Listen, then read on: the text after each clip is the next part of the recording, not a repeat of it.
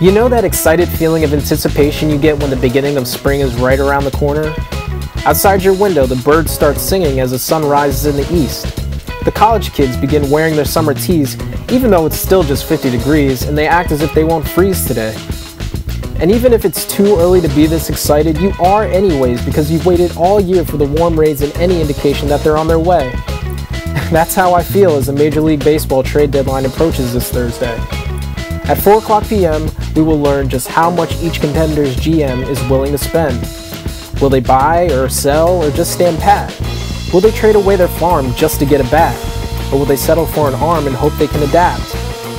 Such are the questions we crave answers to, and if your team is in the hunt, then surely you wouldn't settle for a punt.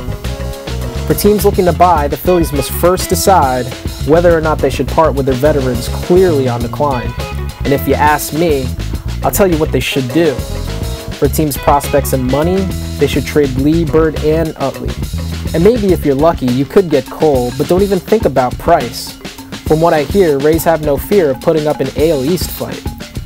But if neither scenarios work out, there's one more talented lefty being shopped around the store. Perhaps John Lester won't be sticking around in Boston anymore. The trade deadline is nothing but a bunch of rhymes and riddles that we can never seem to figure out. But tune in again on Thursday when the questions are turned to answers, no doubt. Don't forget to follow me at printedstitches.blogspot.com for more coverage of the 2014 Major League Baseball season. My name is Ryan McGriff. Thanks for watching.